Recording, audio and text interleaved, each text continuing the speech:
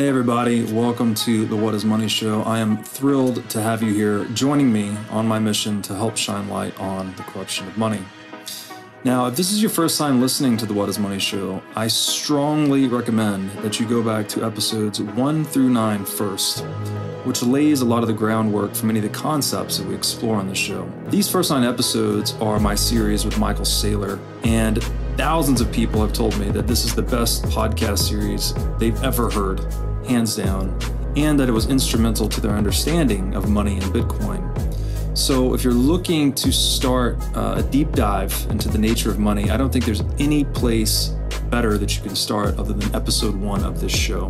Now, a little bit about this show and how it makes money. The What is Money Show is 100% sponsor based. So all of our revenues are derived from direct sponsorships. And I strive to be very selective about the sponsors that I work with, specifically only using sponsors that I use personally, and also choosing sponsors that have values which are well aligned to the values expressed on this show, such as freedom, education, self-sovereignty, etc. So what I'm going to do now is a few ad reads right at the top of the show, and then I'll do a few more ad reads in the middle. And I hope you'll take the time to listen to them, as again, these are hand-selected sponsors, and I think you'll like what they have to offer. Today's podcast is brought to you by In Wolf's Clothing. Wolf is the first startup accelerator dedicated exclusively to the Bitcoin Lightning Network. 4 times per year, Wolf brings teams from around the world to New York City to work with like-minded entrepreneurs, pushing the boundaries of what's possible with Bitcoin and Lightning. The program is designed to help early-stage companies achieve product-market fit, develop their brand, secure early-stage funding, and grow businesses that help fuel the global adoption of Bitcoin. So go to wolfnyc.com to learn more about the program or apply. Again, that's Wolf NYC, WOLFNYC.com. Luke, welcome back to the What is Money Show. Thanks, Robert. Good to be here. Great to have you back. We are going deeper into Jordan Peterson's book, Maps of Meaning. We're still in the very lengthy chapter 4. This time, looking at the broad headings, the revolutionary hero and the rise of self-reference.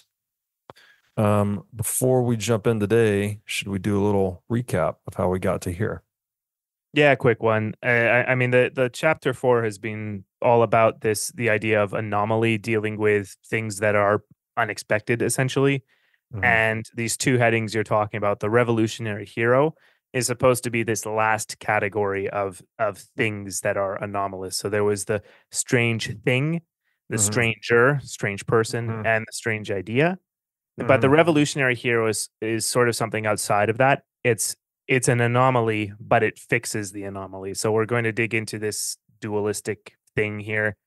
And then the chapters is hopefully going to wrap up nicely with the idea of self-reference. And I like to call that individuation. So not to get ahead of ourselves exactly, but the point of the chapter, I think, to tie it all in is, how do you become an individual after you've become socialized, after you figured out how the world works? And then what are the implications for actually becoming a real self? Yeah, just to put it like that. So I'm excited for this one.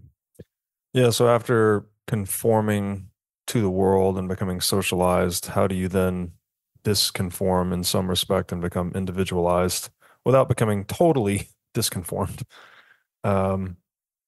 And therefore being valuable to the society from which you come from.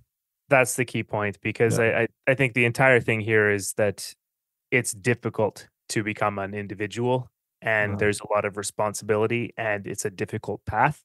And you might think that everyone does it, right? We're all people, we're all individuals, but not everyone goes down the path of becoming a fully I'm losing the word. Actualized. Self-actualized, thank you. Fully self-actualized individual. Exactly. Yeah. Not everyone goes down that path.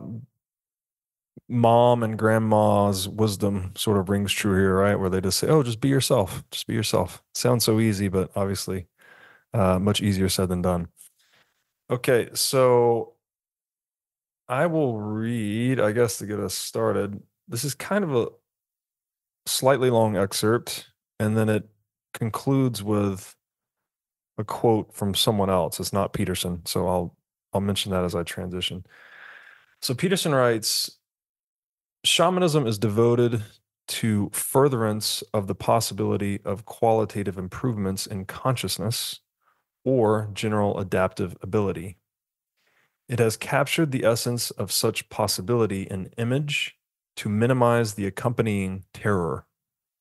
Shamanism is prototypical of those religious practices designed to modify human behavior and interpretation, to induce and regulate the processes of spiritual reconfiguration. These practices are not merely cultural in nature, they originate in the observation of spontaneous psychological transmutation, a psychobiologically grounded human capacity. Shamanic rituals are therefore not merely anachronistic without modern relevance, except as curiosity dictates, but prime exemplars of a process we must come to understand. The shaman is not simply an archaic figure, an interesting anomaly from the dead past. He is the embodiment in cultures we do not comprehend of those people we admire most in the past. The phenomenon of the quote-unquote creative illness described in detail by Henry Ellenberger in his massive study of the history of the unconscious is alive and well in our own culture.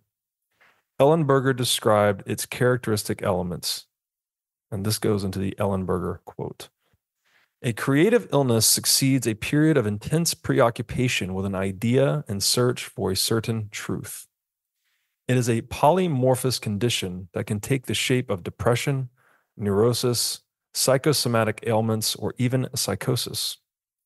Whatever the symptoms, they are felt as painful, if not agonizing, by the subject, with alternating periods of alleviation and worsening. Throughout the illness, the subject never loses the thread of his dominating preoccupation. It is often compatible with normal professional activity and family life. But even if he keeps to his social activities, he is almost entirely absorbed within himself. He suffers from feelings of utter isolation, even when he has a mentor who guides him through the ordeal, like the shaman apprentice with his master. The termination is often rapid and marked with a phase of exhilaration. The subject emerges from his ordeal with a permanent transformation of his personality and the conviction that he has discovered a great truth or a new spiritual world. So I couldn't help but think of this being something like the Bitcoin rabbit hole. Like Bitcoiners have actually been called psychopaths, which was a name that they sort of adopted for themselves, right? Toxic, psychopathic Bitcoiners. And I have, personally experienced this disintegration of what you took for granted previously, and you're sort of left picking up the pieces. Like, okay, none of this was real, so what is real? You have to go a level deeper, and you have to reconfigure your understanding of the world. And so this entire, but as he says at the end, you leave transformed, right? You have the conviction that you've discovered a great truth. So anyways, I don't mean to sabotage this with Bitcoin conversation, but I couldn't help but notice that this is much like the Bitcoin rabbit hole. Oh, it's a fantastic example and great connection there. And I mean, the parallel, I think, definitely works, because the thing here is that it's a painful process realizing that the entire system around you is a lie, A scam.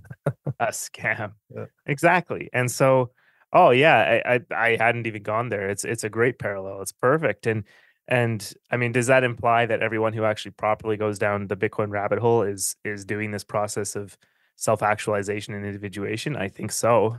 That's pretty cool. Well, it would sound totally outlandish if the proof weren't so in the pudding.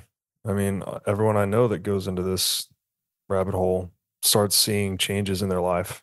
And they're all different, but the flavor is roughly the same, right? People, they start identifying areas in their life where they were weak or they wanted to improve, and they start improving those areas. So, it's usually less drinking, more working out, less partying, more family life, less nihilism, more uh, optimism. I don't want to say religion per se, although it does lead some to religion. Meaning could Um, work. Meaning, there you go. Yeah, from nihilism to more meaningful existence.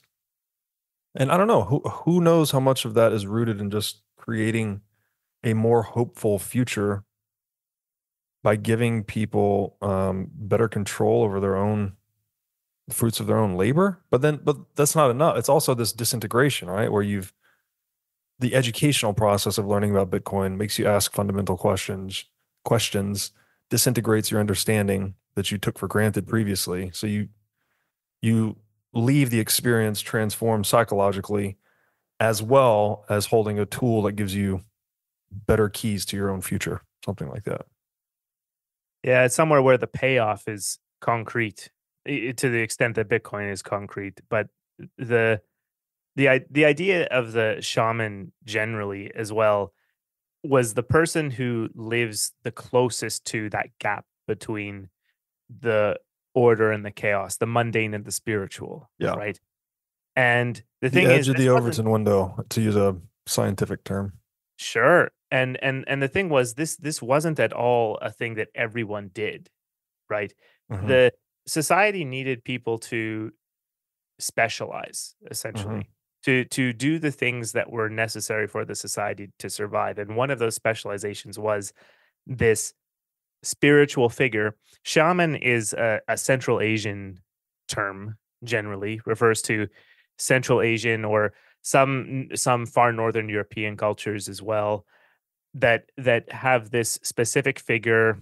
He's got a drum and wears antlers on his heads, stuff Hmm. like that, and does fun rituals, maybe involving psychedelics, something like that. At least that's sort of the image. But the idea, I think, is universal, that there is always some kind of mediator in societies that only reach a certain level. And I don't want to imply necessarily that this role becomes obsolete, but maybe it becomes less it becomes less required to be so specific.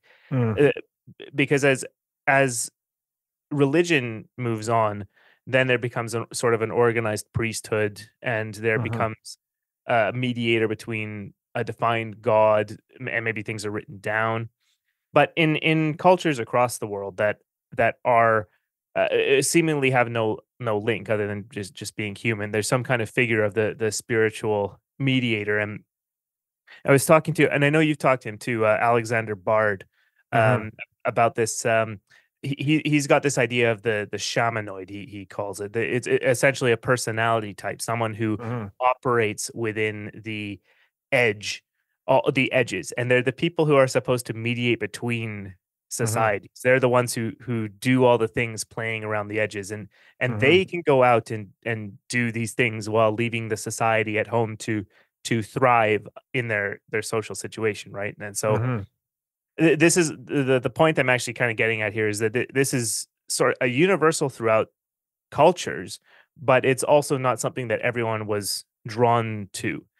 And so one thing that I found difficult about this chapter is that taking this exact example as the individual, so to say, or the goal of the revolutionary hero, it puts a bit of a difficult burden on any given person to say that you have to do something like this. I don't want to imply that everyone has to be this sort of Yeah. spiritual mediator, Right.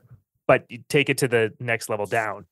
Yeah. At least the point here is to uh, at least go to the edge of Mm. comfortable, the edge of Yeah. the known kind of thing. So yeah, I'll just pause there. No, that's fantastic point. And it's again, this is the division of labor, right? We all need to specialize in some domain and then cooperate so that we can all enjoy the fruits of one another's specialization. We don't all need to be shamans, just like we don't all need to be warriors or poets or engineers. We need a little bit of everything and everyone. Um, but perhaps this learning would be useful, and that the next time you look at someone as completely foolish, well, just think maybe there's that little possibility that they do know something that you haven't figured out yet, right? Maybe they are, we're in the year 2024. This guy that you consider foolish today in the year 2050 might be considered a savior.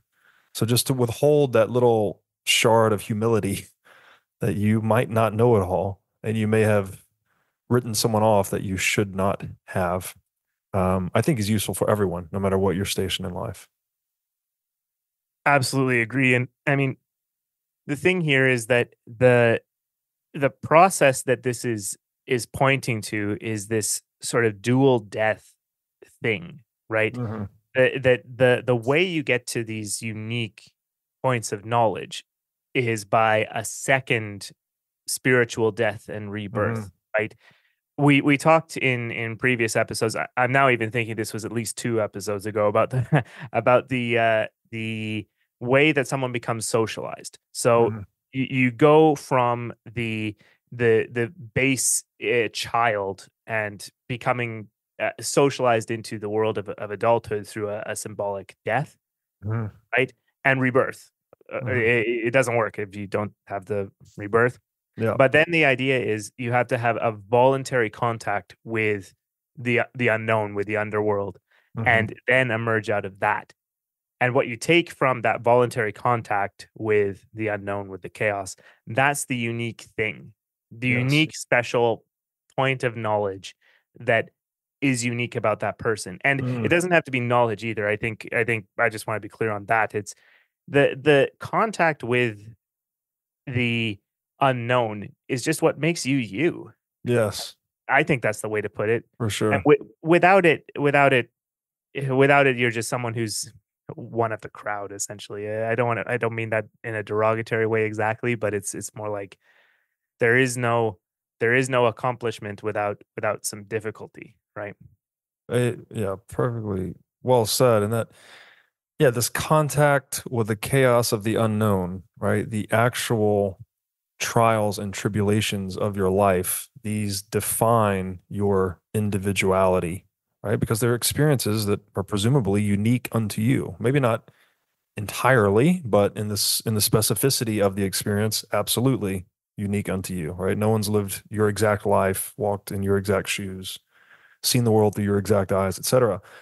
And I guess this also points to why I can't think of anyone, a person of high achievement or someone that's highly regarded, that hasn't had a rocky path of some kind, right?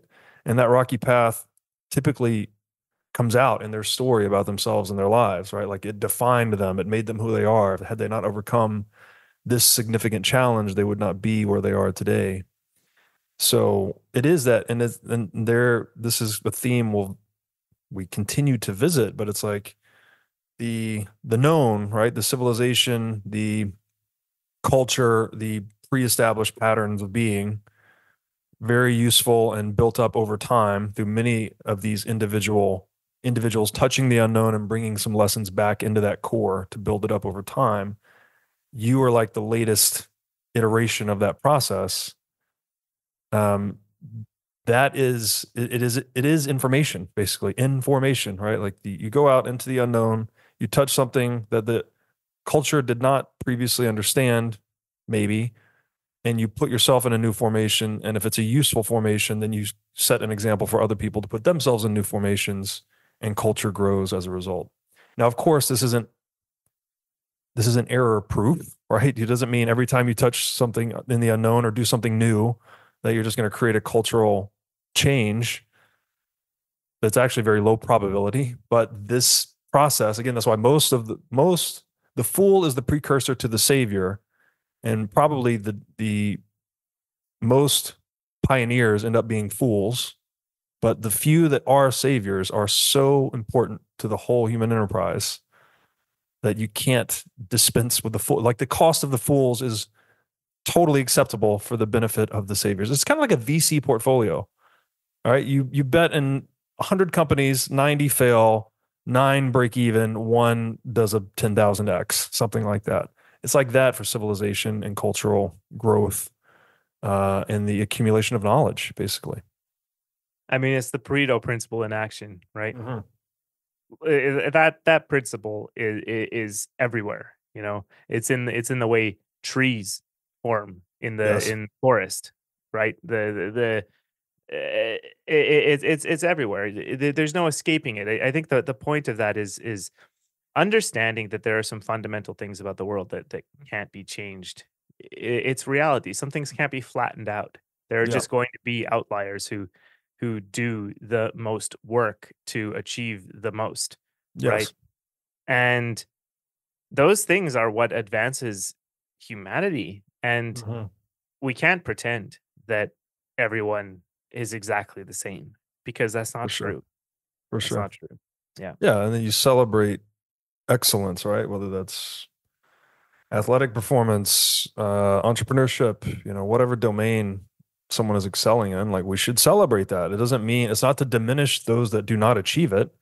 We celebrate Michael Jordan. That doesn't mean like we're all shaming ourselves for not being able to dunk from the free throw line.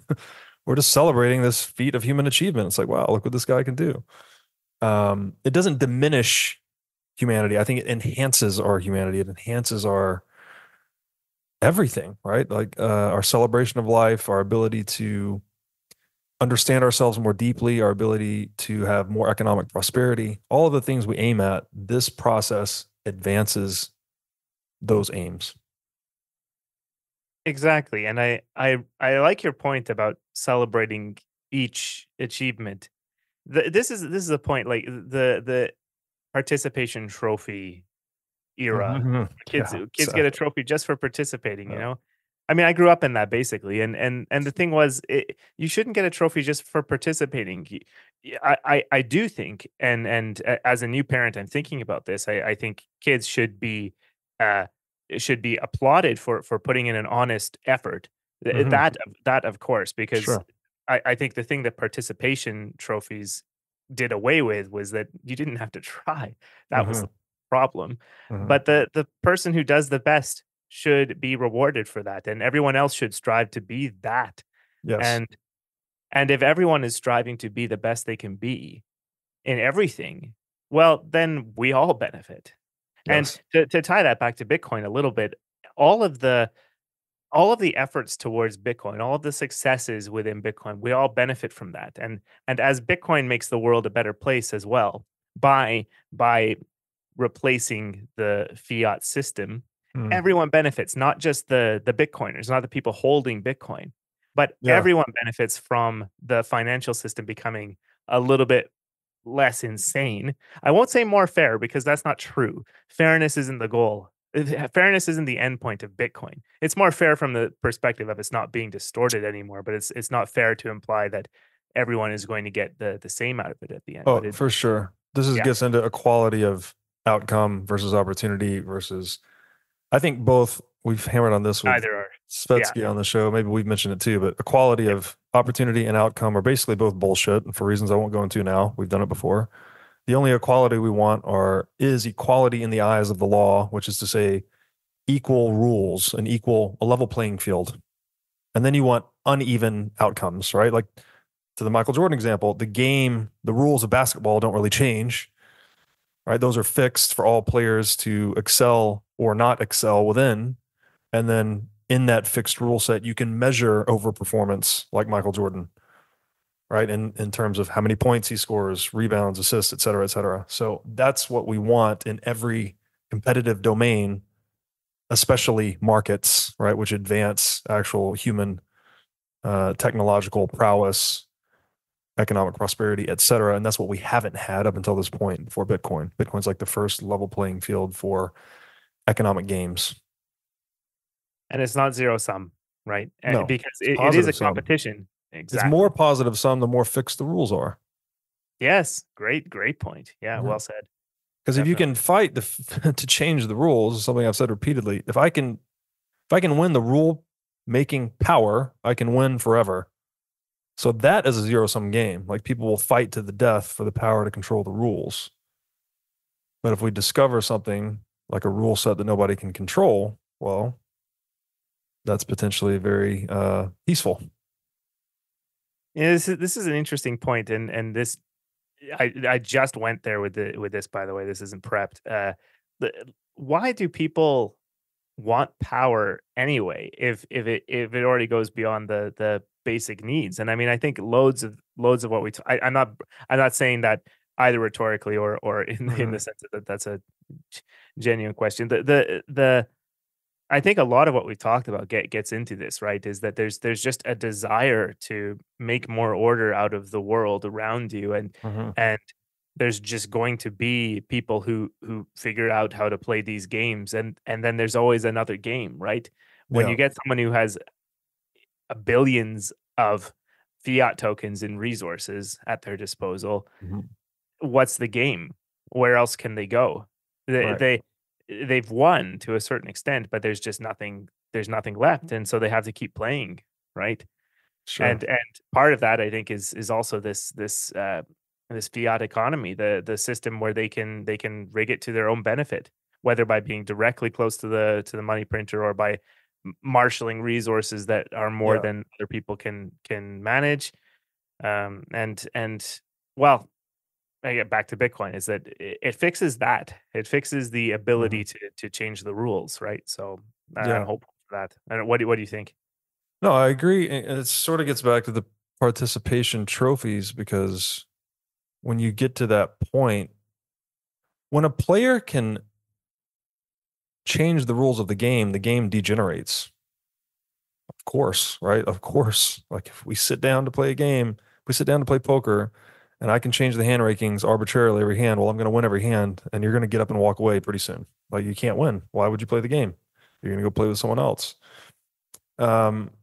And so, yeah, in that sphere where people have won, then they don't have any other outlet for their competitive energies. What else can they do? It's like, well, they can just keep playing the political game, right? How do I control the rules? How do I get more tax revenues? You know, it's a very nasty, it has a very nasty outcome. Whereas if there was a fixed rule set that wasn't even in question, it'd be like, well, the only way I can continue to win is to continue to create valuable goods and services for people. That's how I can continue to expand my net worth. I can't take it from other people. I can't bend the rules to my favor. So anyways, not to belabor the point, but it keeps first place trophies relevant in economic games, whereas the ability to change the rules of the game destroys the game, and you end up with I don't know where the cultural sickness of participation trophies comes from. The whole wokeism thing, everyone's equal, and it's a cultural Marxism thing ultimately, right? I agree with We're that. all Yeah. the same. It's all good. No one needs to excel. No one needs to stand out. The state will take care of everything. No need to compete. No need to speak out. And it's just all bullshit You're ultimately. fine the way you are. You're fine just the way you are. I don't Yeah. like that at all. Mm. It's not okay to just be exactly who you are in one moment. It might be okay in that moment, and Yeah. no one should be shamed for their characteristics, what makes them them. No one should be Sure. shamed for that. But that doesn't mean that that person is the person you should be going into the Celebrating. future. Yeah. No, no, there's always better, right? And Yeah. I mean, For all of who, us. all of us. For all of us. Even the Michael Jordans. He's all like, and that's what defines him actually. It's like he's always pushing to get better. It's his number one characteristic. He's always pushing himself and pushing those around him. And the message of that, right? We should be idolizing the Michael Jordans exactly the way we are. I think, Yeah.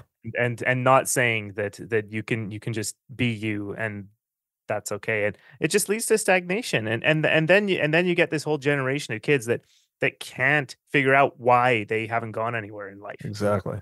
Is my generation to a certain extent, but definitely the ones after me. Definitely anyone born after the year 2000 basically is having trouble now. And yeah, it's tough. Of course, there's exceptions. There's some Sure. fantastic young people, fantastic, who are doing very well and Sure. doing accomplished things. But as a generation, it's scary. I hope we can. Yeah, I think we're not we. It's the incentives have led them astray to some extent, right? Is that we're not celebrating excellence to the extent that we could be or should be, and instead we're celebrating things like quality of outcome, opportunity, body positivity. Just it doesn't make sense. It's like we should all aspire to be better. That's how we become better. And I hope we can turn it around, right? To actually value those things, so that someone born in the year 2024 can have a shot, at least better, that they can that the cultural milieu around them Mhm. is something that is conducive to success for Yes. those who are willing to do the work to take it. Well, that's where I think the value from these ancient stories comes into play. It's like, this is what you are. Humans have been doing this from the dawn of time. So long as we've been observing and writing and talking about ourselves, this is what we do. That is what you are. You know, forget whatever cultural milieu you're currently in. Look deeper, right? Look at your genetic heritage. Look at your ancestry. Look at what your ancestors have overcome to get you to this point, to live in the lap of modern luxury that you live in. Have some respect for that and then contribute, right? Yes, absolutely. And I mean, maybe to try and pull us back in here to the book discussion, I think the lessons here that we've been talking about and that are coming up in this chapter, it's some hard stuff. This isn't easy. Mhm. The path for someone who wants to actually do something meaningful with their life, and this is on any level, right? Going from nihilism to meaning is it's a 0 to 1 thing. It's difficult. It's Yeah. actually difficult. Yeah. And doing it as an individual is even more so because like we heard before, society can provide that meaning, but Mm. you can stop there. You can stop there. If you want to go beyond that, then it's a difficult process. And like you were talking about with the Bitcoin rabbit hole being the one example, Mm. this disintegration and reintegration, they're important steps. And well, basically I think the rest of this chapter gets into the things that need to happen for this to work, some examples of how this happens in mythology and religion, Mhm. and then gets into a little bit of the mm, downside is the wrong word, but more like the hidden secret that can't be avoided, that Mm. Mhm. um, lurks underneath in the background, and becoming an individual reveals. Yes. Yeah. Kind of an ominous foreshadowing there, but definitely an important revelation. Um, I'll read another excerpt here. I'm on page 277. But before, something that was coming up as you were saying that is this old saying that every man dies twice. You know, the last breath that he draws and then the last time his name is spoken. Yes. And so I think maybe nihilism is excessively focusing on your own first death, right? You're so worried about the end of your own life and what that means to you. Whereas meaning is found in focusing more on your second death, right? Like, whose lives are you impacting? When is the last time your name will be spoken? What contribution are you making to those people around you in a way that will cause them to speak your name beyond your grave? Man, I Um, wanted to end on this. I actually wanted to end on this, but this oh, is did exactly I the ruin it? Sorry. no, no, no. You didn't. You didn't ruin it at all. I think this is fantastic. Shows we're on in the same wavelength here. The quote is from the Norse Book of Wisdom attributed to Odin, Mm, called the Havamal, mm, and this verse goes: "Cattle die, kinsmen die, all men are mortal. But I know one thing that never dies: the glory of the great dead." mm, Now that's a mm. mismatch of translations, but Yeah. I love it. The point is that the wealth and friends, they can fall away. Hmm. Everyone is mortal, absolutely, but it's the legacy that lives Mm, on. And I yes. wanted to I wanted to bring up that quote specifically because this is just something that's out of left field, you know? Yeah. It's something out of the Vikings. This is not what you would think necessarily that someone would get that, but yeah, Yes. it shows the universality of it. Yeah. That's beautiful. No, I've never heard that, but that's fantastic. And glory, this comes, I heard this secondhand from Jordan Bush, which I think comes from some Christian text, which I can't cite, but he says glory is translated as something like the amplification of one's actions through attention. So it's those actions, so the glory of the great dead, as you said, is like the dead that took the actions that most advanced the species in whatever respect. Those are the actions we want to mythologize and repeat and imitate and carry forward until we figure out, something even better, right? That is the process. It's sort of like this static dynamic dichotomy, right? There's a static accumulation of lessons and wisdom, how to approach the world. But we always have to operate at the edges because the world's always changing, and we need to enrich that storehouse of knowledge over time. And that's the process we're talking about.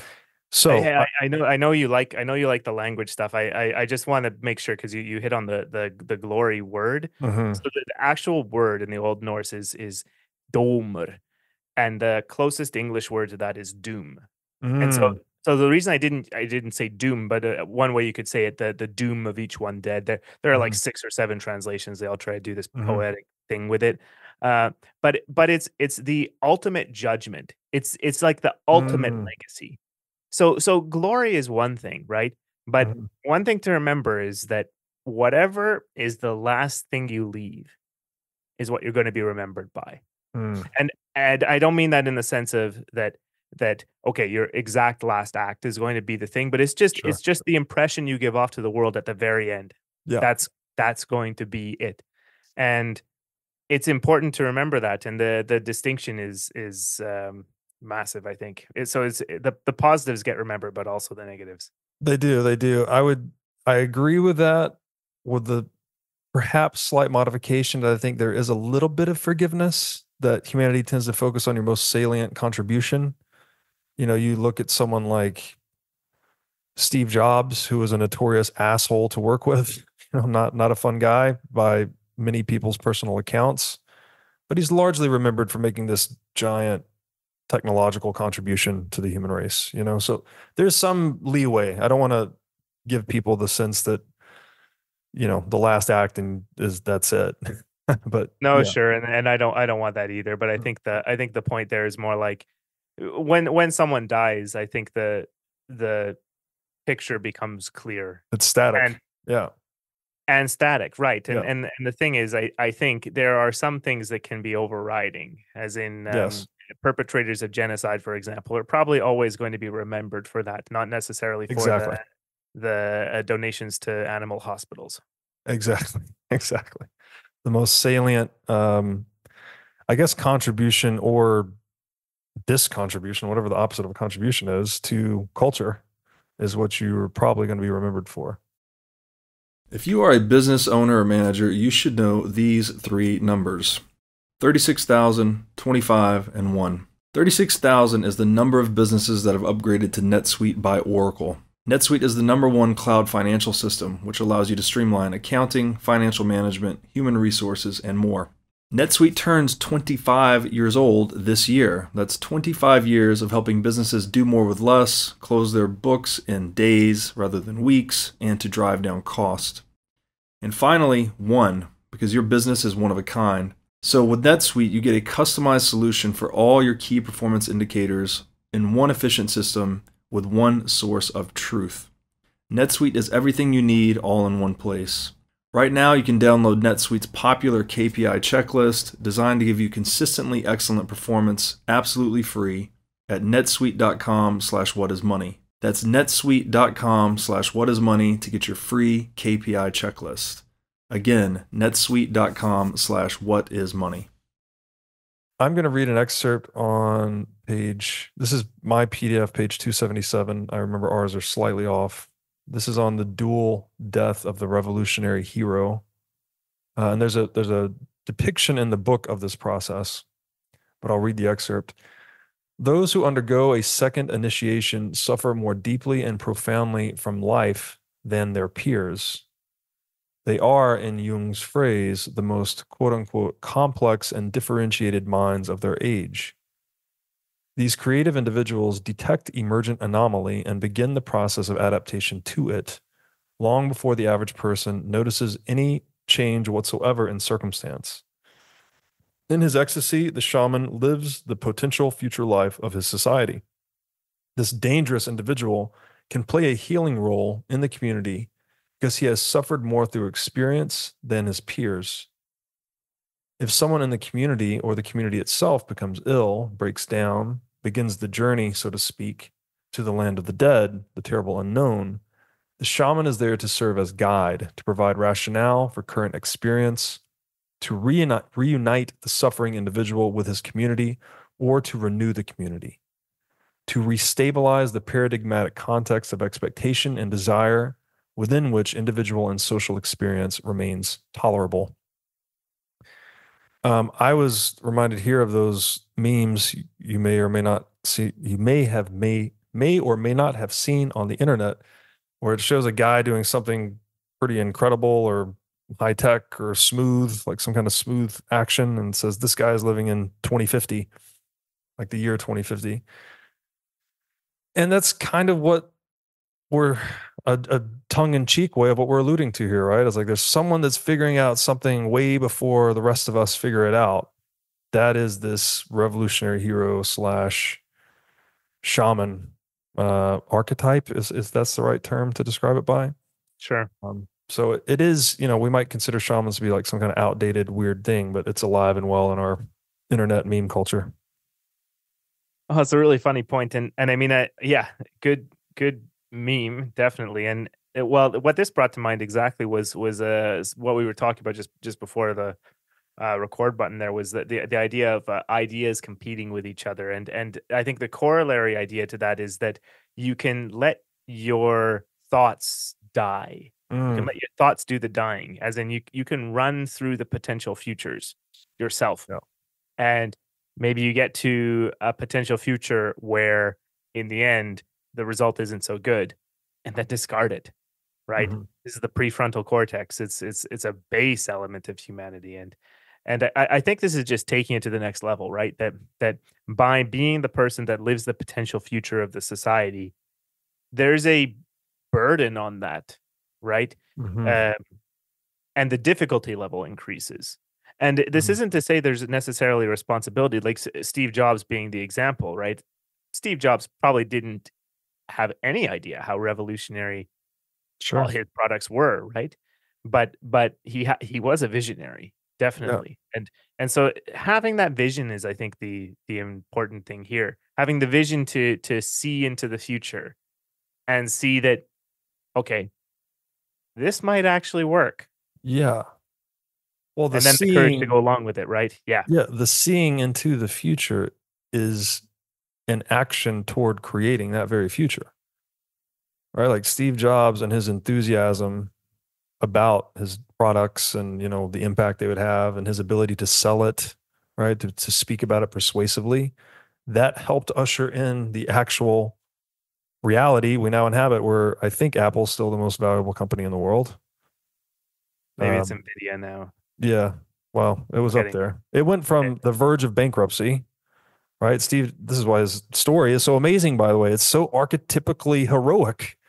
The guy founds the company, gets ousted by outside money that he brings in. They drive the company into the ground. It's near bankruptcy. They bring him back in.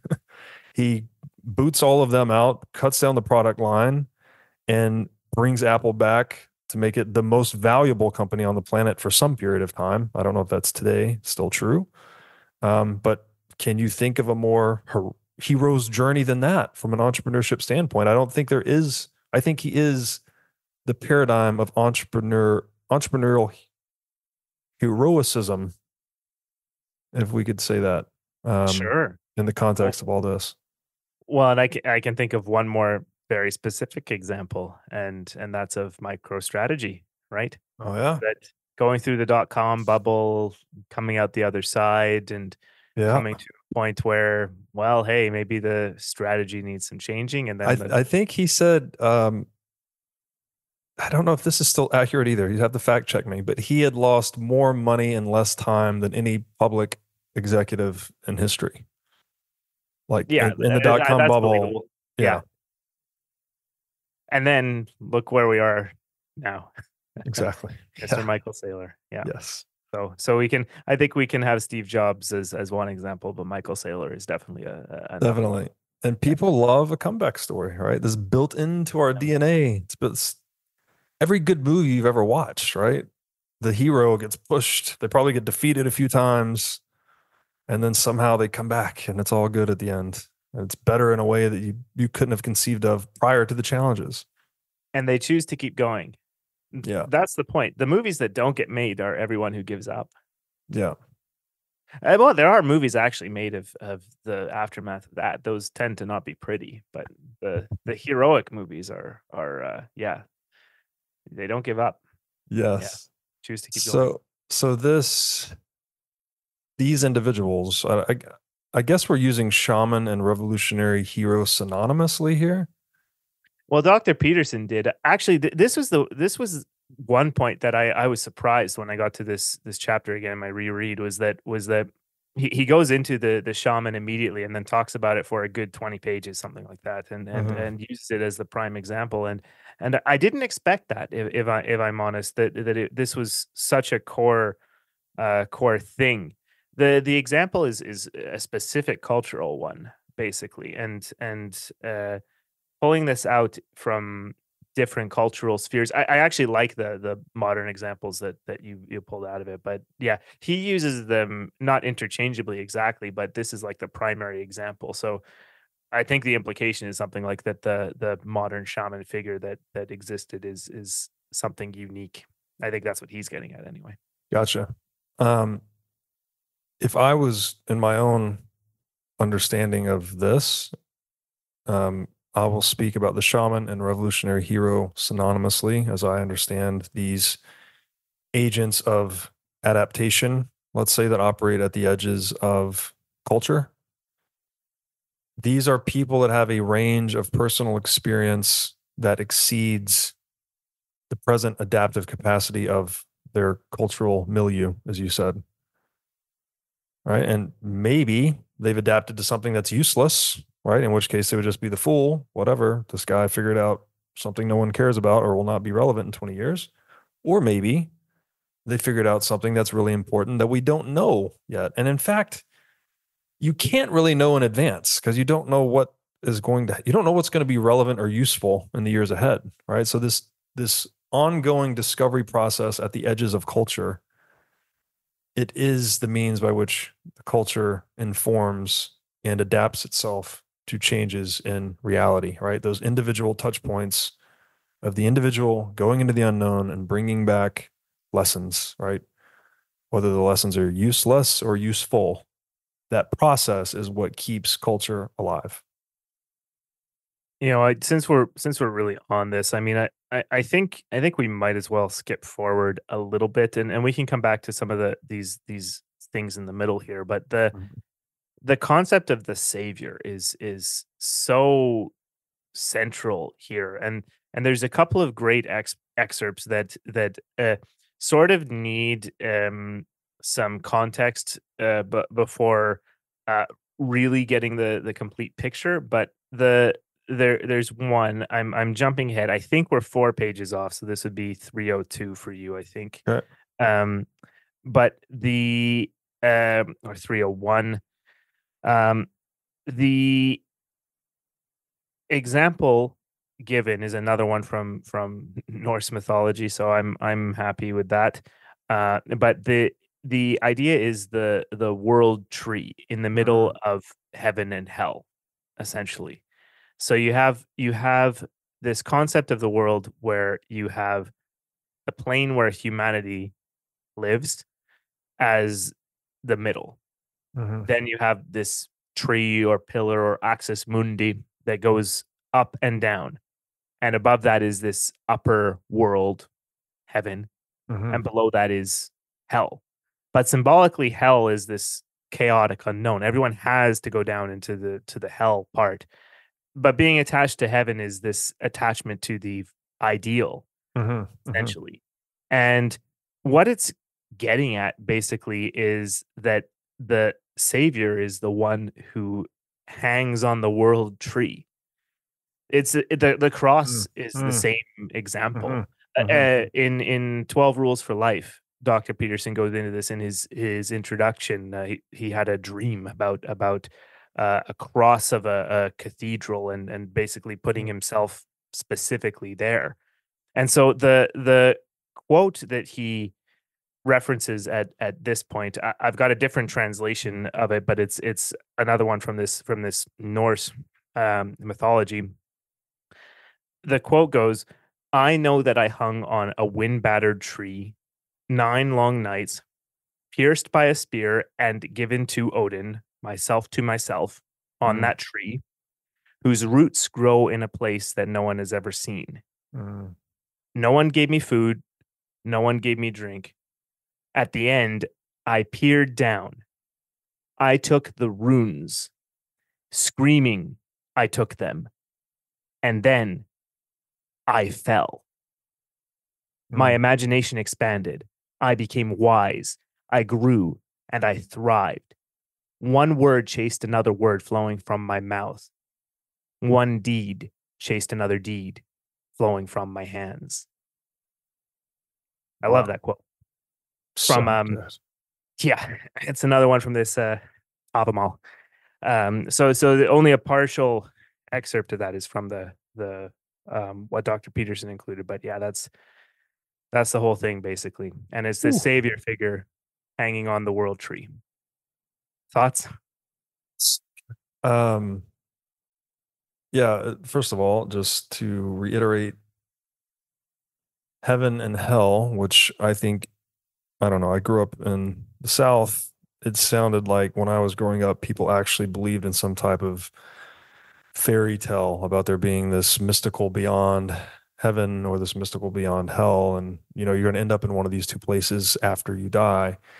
But when you get into the mythology, it doesn't really ever describe it that way.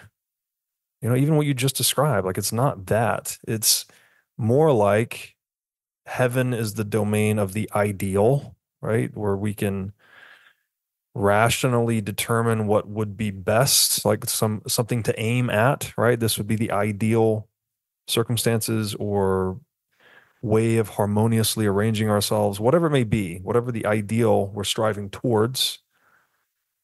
And then hell is more like it's the chaos or the unknown of the real, right? Real, like if we remove all the capital and goods from around you, right? You strip you naked and drop you in the middle of a jungle in the middle of the night in Africa somewhere. Well, that's what reality is, right? That's how we started. We're basically naked in the jungle alone. Like, what do we do from there? So what do we do? Well, through this process of, as you said, the savior hangs onto the world tree, I think was that the language?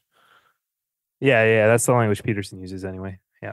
So the savior that hangs on this world tree, right? The branches of which are reaching up towards heaven, the ideal, but whose roots are penetrating down into hell. They are renovating the real world, the chaos of the real world, to be more like their ideals, right? We are reforming the physical world in the shape of our ideals. And this gets back into that idea of the walled garden, the paradise, right? That we're pushing back the edges of the unknown and the chaos, but you can't get rid of it because we still need to be informed by it, right? It's where all the novelty exists. You can't have totalitarianism where you just say, oh, this is a centrally planned place. There's no chaos at all. It's this balance between order and chaos. And this savior is the one that is engaging in the useful actions that make the real more ideal, right? We're making the real world conform more closely to the world we would like, the world we have formulated in our imaginations as ideal, right? Our collective imagination, which is another description or definition even of mythology, right? It is a product of the collective imagination. Yes, exactly. And the collective, the collective imagination that explained these things in such a way, it's not clear, right? These stories aren't clear on their face, but if you decode the language and you understand what they're actually getting at, well, then it starts to make sense. And so I want to explain the quote in more detail, but we passed over the paradise part, and that was specifically the bit that I wanted to just put a little more emphasis on. And the paradise part is it's the conception of the walled garden, as you said, but it's really the world before the world existed. Mm. There's a quote here, and that's what I was just trying to grab. There's so many ways of talking about it. The idea of paradise encompasses somewhat more than the previous places of stability. It's all previous places of stability. Every previous place of stability becomes in this manner order as such and balanced perfectly with potential. Or here, there's a better one. There's definitely a better one. And potential is synonymous with disorder, right? Again, that is the wall in the walled garden. It's the delineation between the order and the chaos, but you need some balance between them. It can't just be one or the other. Exactly. And well, so the entire point here is really that the paradise isn't a real thing. The paradise is not static. Well, here, I found it. There is no suffering in the Garden of Eden. In such a state, however, things do not really exist. Mm-hmm. That's it. That's the quote. Without, there's more, of course, but without the capability for suffering, without the capability for disorder, this is a place that does not exist. Right. This is an ideal that is unachievable, but it's the thing that we place at the top. Paradise and heaven aren't equivalent, but they're related, right? The paradise is this state of being before realizing there's all this other stuff outside of it, all this other craziness, all the things that can kill us. Another point in here is that humanity has necessarily been conditioned with death as the consequence of any form of unknown, essentially. That anything that isn't within the realm of the known could kill you, because we're vulnerable. We can really easily, our meat suits can stop functioning really easily, and then death becomes this ingrained part of the culture. And so paradise is this state where ignorance reigns, where you have no idea about what goes on outside. But when the serpent comes in and gives you the knowledge of everything that can go wrong, then it all falls away. Paradise lost. You don't ever get it back. You don't ever get it back as an individual, as a self-actualized individual. You don't ever get it back. That's the point. This is reminding me of, I think this is my favorite Peterson lecture in his Psychological Significance of the Bible series. I think it's lecture number 22, which is my favorite number, of course, but it's on Adam and Eve, the emergence of Adam and Eve, maybe, I think is what the title is. And he describes the fall of man being an allegory for the discovery of time, actually. That we are the animal that is metacognitively aware of our own mortality and the mortality of everyone our children and everyone that will ever come after us. So we understand that we have to work always, even when things are good, right? And accumulate goods as a buffer against an always uncertain future. And so that fault, like you said, the snake coming into the garden, it's like, oh, well, everything's perfect and fine. We can just sit around and eat the fruit and, we're unconcerned with the future, basically. But once we discover that the snake has come into the garden and can hurt us or hurt our children, then we start to assign that label, right? Again, that is the snake. Okay, well, where is the snake of the snakes, right? The snake of the snakes would be where all the snakes live. Well, what is the snake's nest? What are the other threats? The fire, the predatory cats, whatever the things are that harm us, we start to metacognitively work our way through these threats. And that is what makes us so much different, right? We've discovered time. We have the ability to label and transmit knowledge to our offspring about these threats in a way that we keep pushing back the threats. We keep pushing back the wall of the garden. And that is where we are today, right? We're in civilization. Most of us are born in a hospital. You've got electric lights, you've got food, you've got a refrigerator, you've got an army, you know, whatever. There's all kinds of automobiles, like all these miraculous innovations we've developed as a result of that process. So yeah, it's almost like suffering is the tension between the ideal and the real. But we are the only animal capable of formulating the ideal, right? Other animals don't do that. They just live in the real, right? It's like, you know, a lion does not think about how to improve the kingdom of, well, so far as I know, they don't sit around and like philosophize about how they could be better, you know, maybe they could like, you know, increase their productivity or something like that. They just sort of, they don't think about reality. They just operate based on instinct and impression. But humans use conception, right? We use cognition to think about things at a different level. And that metacognitive step involves suffering because the ideal is never real, right? So to the extent we can formulate the ideal and not create it, there is suffering, right? I would prefer to be here, but I am here. And so the role of the hero is to just help facilitate that, to alleviate that suffering for themselves and future others. Oh, that's so interesting. And I think it actually perfectly maps onto the example, this world tree thing.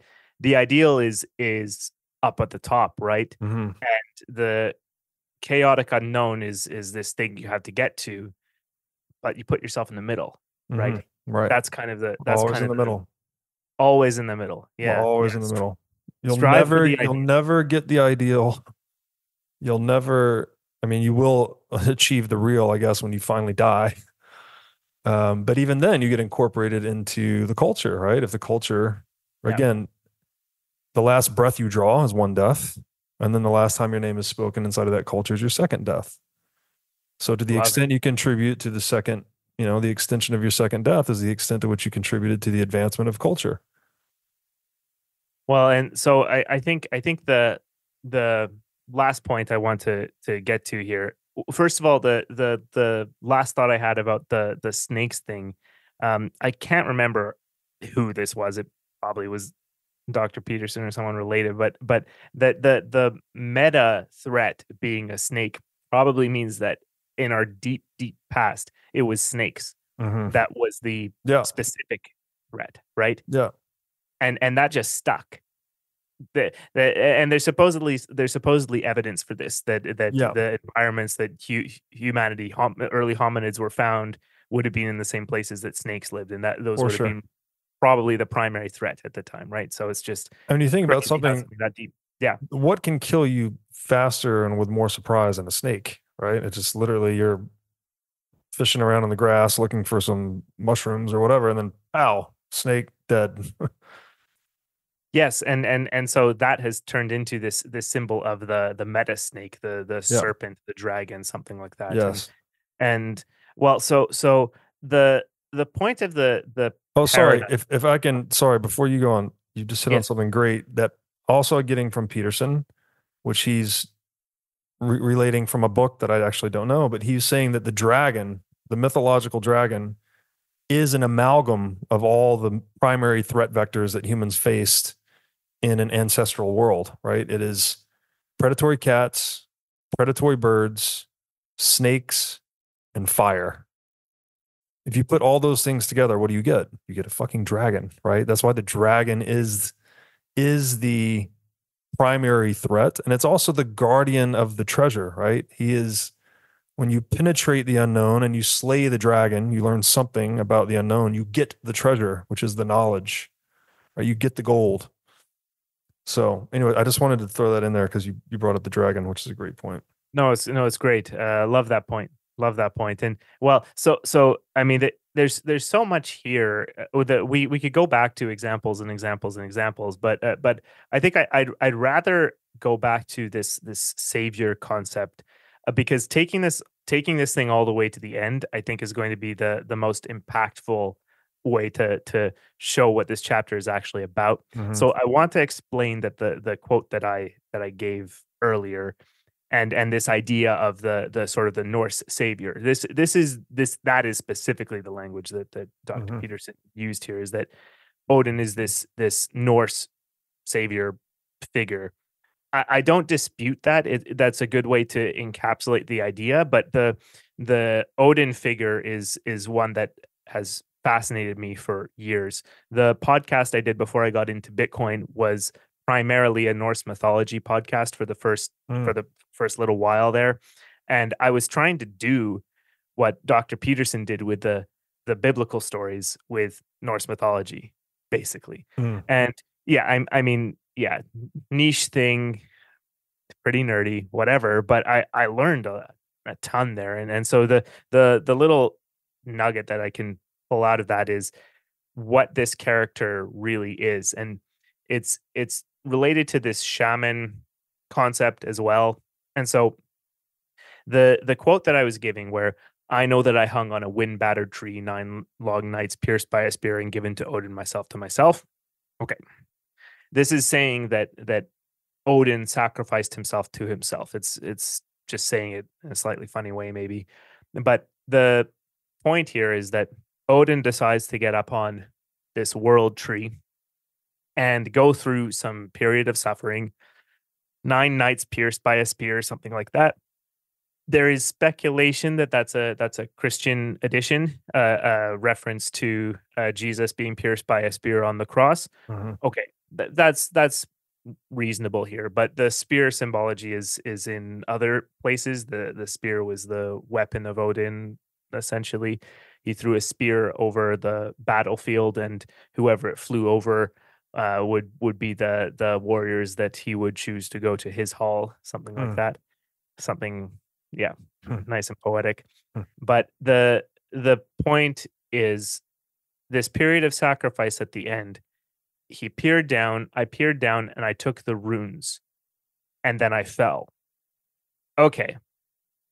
So the runes are the writing system of the Old Norse.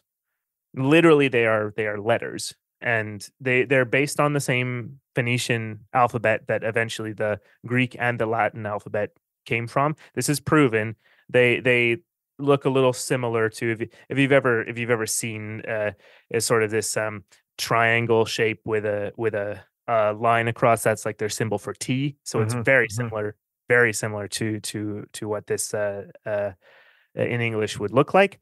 But they're literally letters, and there is all this magical properties, and there's a whole section of this poem afterwards that goes into the meaning of these runes, and that's not important. He was literally discovering written language, is what this story is saying. That's what this is saying.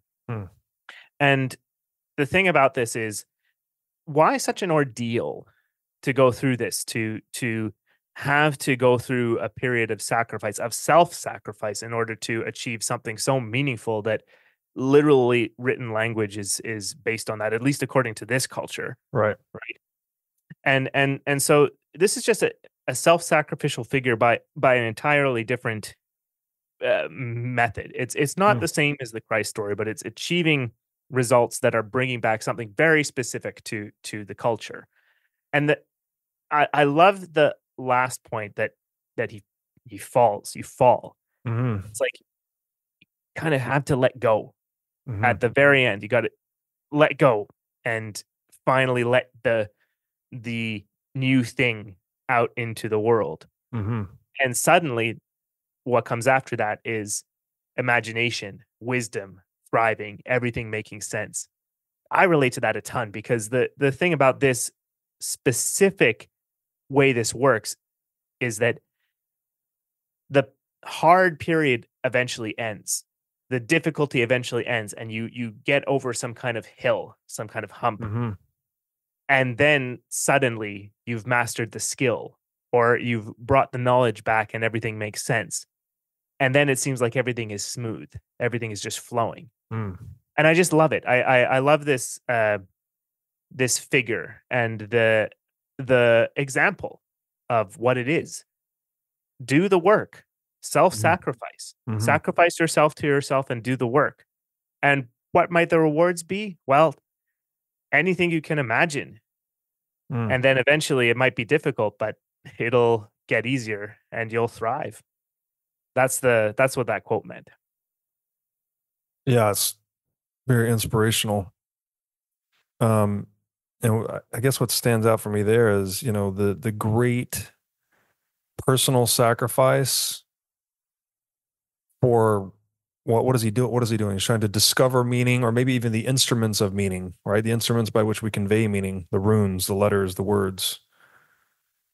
Again, that's what you're doing. Like we need, before we could discover lessons and codify them in written language, well, presumably we had to go out into the world and figure out how written language works, right? We had to, I don't know how we did that. We went into the unknown and somehow figured out, hey, it's going to be a lot more productive if we can stop. There's an old African proverb that every time a man dies, a library burns to the ground. So if we figure out written language, well, all of a sudden we can stop letting these libraries burn to the ground with the death of every man, right? We can start compiling this into actual libraries and transmitting the knowledge more effectively across time and across minds of future people. And yeah, just the great sacrifice that went into that, you know? So it's like, we talked about the touch point earlier, you individually go out and touch the unknown and bring back the lessons. Like, what about the guys that had to figure out that process in the first place? Right? They didn't even have that process to inform them. Like, how did they, this is where it gets really mind blowing. It's like when you trace that whole process back to its origin, it's like, who were the first? Who were the first? I mean, this is the Adam and Eve thing, right? Like, where was the fall of man actually into this domain of the ideal intention with the real? It's fascinating to think about. Forget multivitamins and other supplements. Animal organs are the most nutrient-dense foods on the planet. You can get 100 times more nutrients from organs than you can from muscle meats. But the problem with eating organs is that they are difficult to find in stores, they are difficult to prepare, and even when they are prepared well, they often don't taste great. Thankfully, Heart and Soil Supplements has made consuming organ meats so much easier by providing powderized organs in capsule form. Organ meats include everything your body needs to thrive: vitamins, minerals, peptides, proteins, and growth factors. This is why organ meats were the most prized foods for our ancestors. Fortunately for us, Heart and Soil makes these treasured foods easily accessible. So go to heartandsoil.co today and use discount code BREEDLOVE to get started on your journey to optimal health and vitality. Again, that's heartandsoil.co, discount code BREEDLOVE. And this is such, like, this, all this content in my mind, I feel like I keep coming back to the same point. It's like, we're sort of, I guess that's what mythology is doing, right? It's like showing you the process by which you have these insights. But hopefully we're saying this in enough, because this is what Peterson's work did for me originally. It was like, it said the same thing in enough different ways that it eventually started to stick. Like, you know, he first said, oh, we all live in stories. I was like, that sounds like complete bullshit. But then as he said that enough different ways and explained it more in depth, it started to stick. So I feel like maybe that's what we're doing to some extent here, is like almost repeating a core theme or core themes in many different ways. I agree with that, and I'm conscious that maybe this is repetitive to just someone listening, and this is brand new. But I mean, it sort of is the point, right? That this stuff is worth repeating and learning about, and the point is the lesson too, because it's not necessarily to say everyone needs to read this 500-page book, right? But maybe if you pull something out of it, then that book did its job, right? And we're doing our job. You know? Exactly. Yeah, clearly. Yeah, clearly these lessons bear repeating, hence why they're the most repeated stories in the world, right? That's what mythology is. Okay. All right, so I'll read an excerpt on this is my PDF, page 281. I think this is your 277. Peterson writes, history is an invaluable storehouse of the creative experience and wisdom of the past. Past wisdom is not always sufficient to render present potentiality habitable. If the structure of experience itself was static and finite, like the past, all things would have been conquered long ago, and the lives of the ancestors and their children would differ little in kind. But the structure of experience is dynamic and infinite in possibility. The nature of experience itself varies with time. New challenges and dangers appear out of the future into the present where none existed before. And so I was relating this to you offline. I'm writing this piece right now that focuses a lot on the nature of metaphor. And I think the primary or a primary determinant of what makes our experience and say us modern people different from the experiences of our ancestors is technology largely, right? Like the fact that, well, we're on a Zoom call right now. And if you rewound the clock 10,000 years, our ancestors are probably in a field throwing a spear somewhere, right? Like the technology was totally different. So the technology really shapes what you do day to day, moment to moment. And so in this writing, it talks about, and a lot of this is inspired by the book, another book, sorry to throw so many books at you guys, Metaphors We Live By, which is a really interesting book, describes how all of our words and our phrases are metaphorical in nature. And so that as we change the way we engage with physical reality, we actually develop new metaphors for understanding that reality. One of the examples, and this is like, it's in everyday speak. I'm using it right there. There's a container metaphor. This idea is inside everyday speak. Like obviously there's no container called everyday speak that this thing is inside. We just say that it's a metaphor. And so again, if technology is what largely or primarily determines the difference in our experience between moderns and our ancestors, and technologies also give us new metaphors, then I think this is like, we're maybe touching this same idea from another perspective. I think Joseph Campbell has called mythology as like the collection of culture's metaphors, right? It's all the metaphors packed into one storehouse. Whereas Peterson's writing here, history is an invaluable storehouse of all the creative experience and wisdom of the past.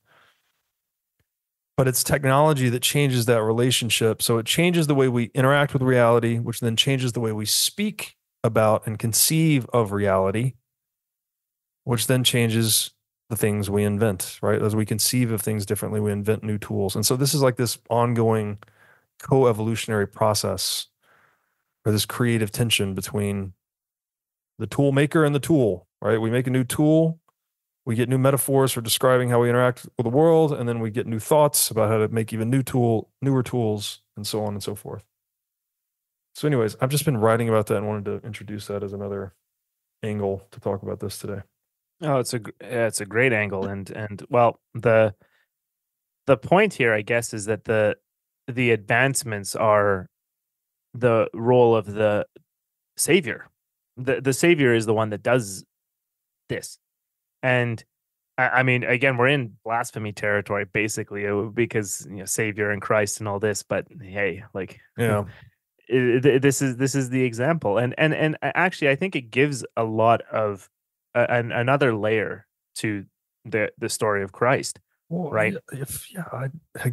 I hear you on the blasphemy thing, but it's the opposite in my mind. Mm. It's like we're saying, no, Christ is the archetypal savior. Right, the savior towards which anything that is attempting to be a savior would want to, and you need to enact that approach to existence to be a good savior. It's like the meta hero. Christ Yes. is the meta hero.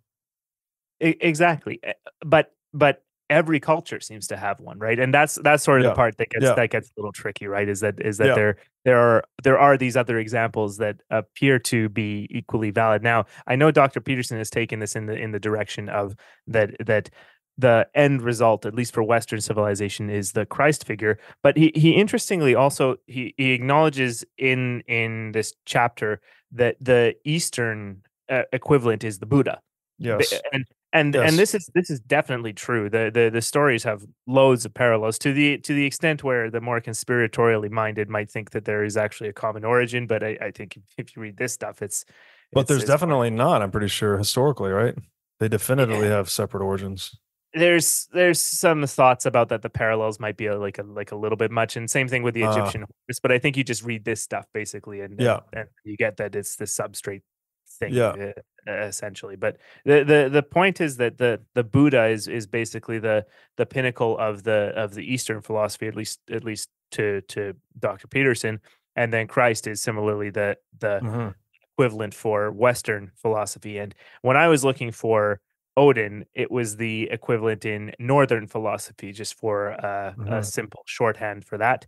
I was looking for validity in other places, right? That other ways of conceptualizing the world, because again, I was having difficulty with my own Christian upbringing and all this.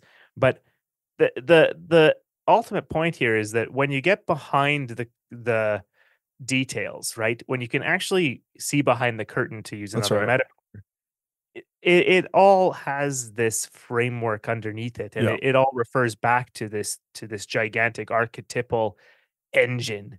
Yes. Right. So it all comes back to that. That's the point. I love the archetypal engine. Great metaphor, by the way. And it's, so when you start to look, and this is why etymology I think is so useful, you start to look through the words and you see the same conceptual territory. They're all mapping from different perspectives. You see sort of the same thing with these wisdom traditions, right? You look through, well, there's the story of the Buddha, there's the story of Muhammad in the Islamic tradition, there's the story of Christ in Christianity, there's many others. There are a lot of parallels, right? It's not to say, and I think where the danger of all of this is the dogmatism ultimately. It's where you get so entrenched and you say, no, this is the only story that can convey this conceptual territory. This is the only map that can convey the meaning of this territory. That's why I think it's dangerous, right? It's like, no, you can map a territory an infinite number of ways. You can walk across a field infinite number of ways. Right? What did the old Taoists say? There's many paths to the top of a mountain.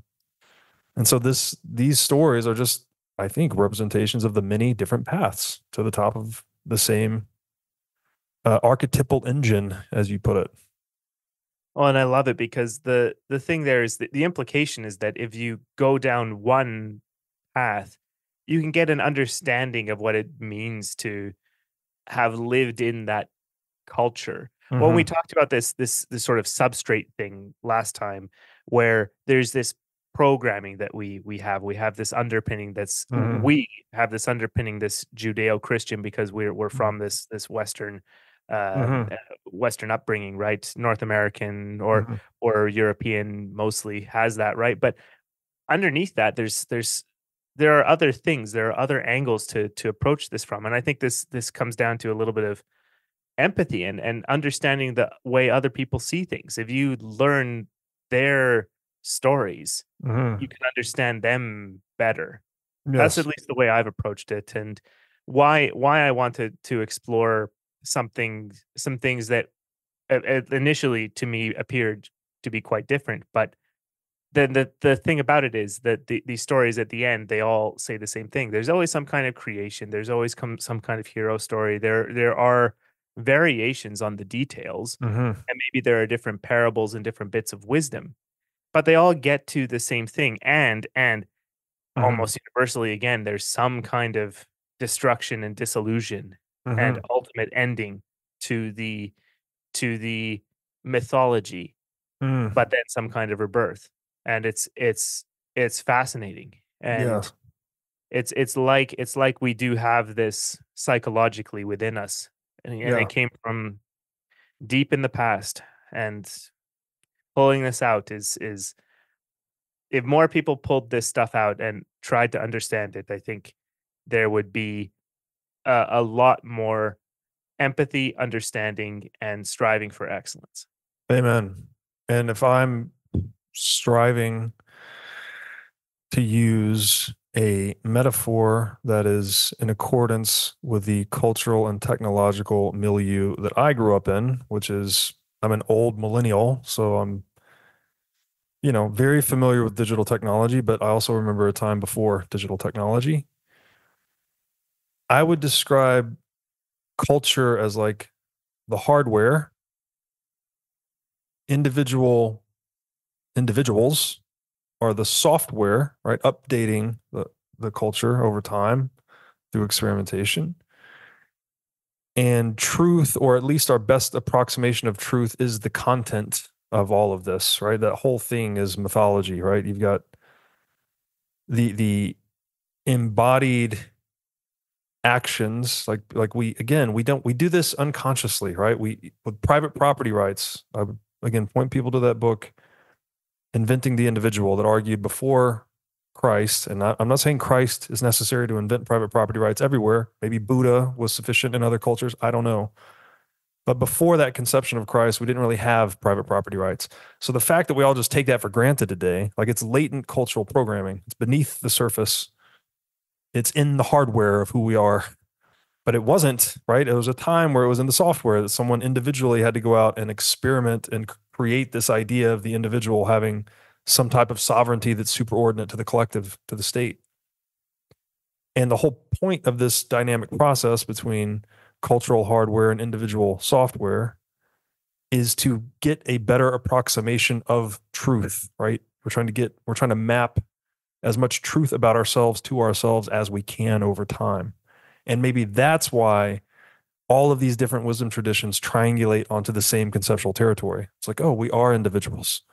We do, the horizon of the future is infinitely unpredictable. We need everyone's eyes, ears, talents, know-how. We don't even know what skills we're going to need in the future. So we need freedom, and we need to, I don't know, harmonize ourselves in a way that's non-violent, because that makes us more productive and that helps us deal with the future better, et cetera, et cetera. So I guess in a nutshell, like these things are co-evolved, right? You can't have an individual without culture, and you can't have a culture without individuals. And that's what this whole thing is describing the process of, I think. Yeah, actually, I won't be able to grab the exact page or quote here, but early on in this section, it was something like the shaman is the revolutionary hero is the best is the best servant of the state. And I know it's not in the way Bitcoiners think about that. Yeah, but it yeah. You could say culture. Culture. Yeah. Yes, that's way better, because the revolutionary hero is someone needs to have a chat with Dr. Peterson about state versus culture, something like that. Yeah. No, but it's true though. It's true though. The individuals that make these advances are the ones that bring all of humanity forward. And the savior metaphor, or the savior title, it's perfect. You're saving the rest of society from the terrible tragedy of not having that advancement. Of ignorance. Yeah. Forgive them, Lord, for they know not what they do, right? That's what the Savior, literally what the Savior spoke to us. Yeah. As they killed Christ, right? We killed our own Savior, that story is about the dangers, right? We're treated the Savior as if he were a fool. And now I obviously can't pretend to say like I'm capturing the whole story of Christ in one thing, but like that's one aspect of it, right? It's like people were so in their own ignorance, they killed their Savior, treated him as if he were a fool. But obviously in retrospect, there were a lot of lessons in his life that we continue to draw wisdom from. Well, and I think one of the points is he still did it anyway. He still did it anyway, and he still redeemed civilization. Yes. He still did the thing. He did it intentionally. And when is the last time his name will ever be spoken? Probably at the end of humanity.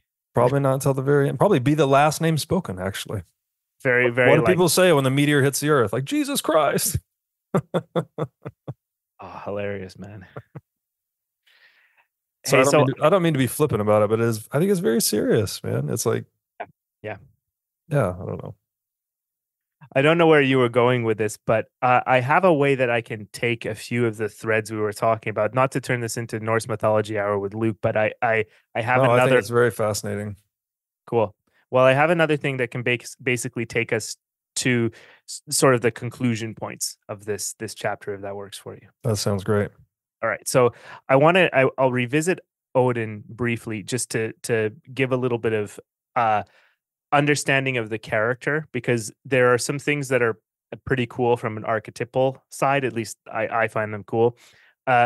He's a searcher of knowledge. He's on a quest for knowledge constantly. There's a creation and destruction of the world in Norse mythology is all from this one poem called the Völuspá, or the words of the seer, the Volva, this woman who can see the future. And Odin is going down on a trip to the underworld to try and find the knowledge from this woman who can see the future, who lives in the underworld. I hope you're already going a little bit like sparkly with how this is working here. It's a shamanistic journey, basically, but he wants to know the future. And so she starts by telling him the past. And so this is this interesting framing story of how the creation story of Norse mythology gets told in this way. It's interesting. So at the end, it switches to what's going to happen in the future. But constantly, this woman who can see the future, she keeps on saying, "Do you want to know more or what? Should I keep going?" Always, and he doesn't need to answer. She just always keeps going. He always wants to know more. And so first of all, this is just putting the character up. This is someone who always wants to know more, no matter how painful or difficult that might be. And I think what we've already talked about with the seeing the future thing, if you're not taking that literally, you're just saying that if you can understand the past and the present well enough, well, you can see what is most likely to happen, something like that. I think that's what that entire story is saying, basically. But the other couple of features here, one is that Odin is known for only having one eye.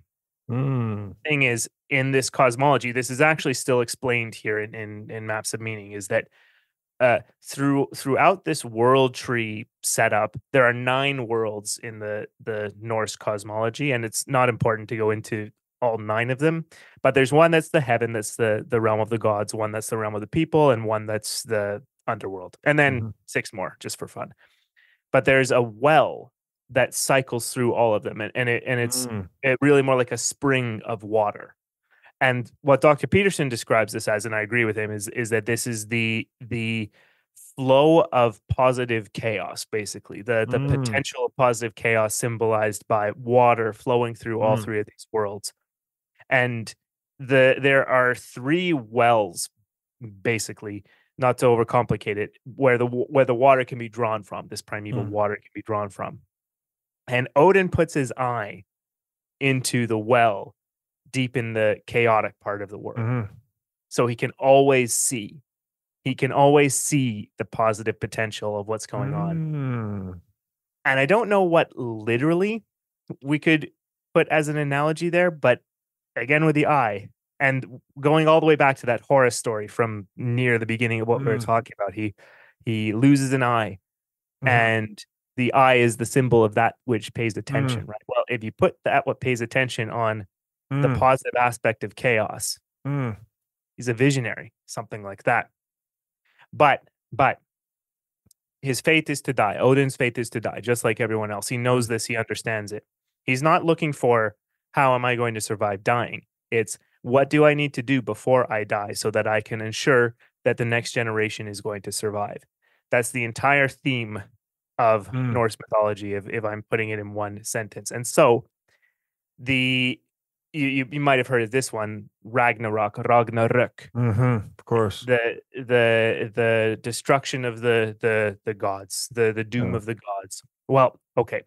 So Odin is killed by the wolf Fenrir.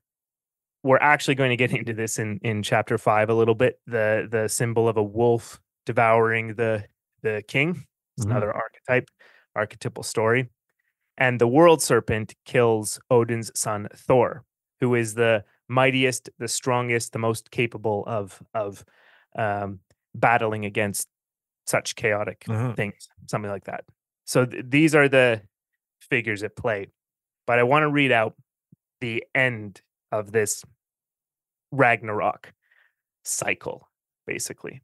So the sun turns black the earth sinks into the sea. The bright stars fall out of the sky.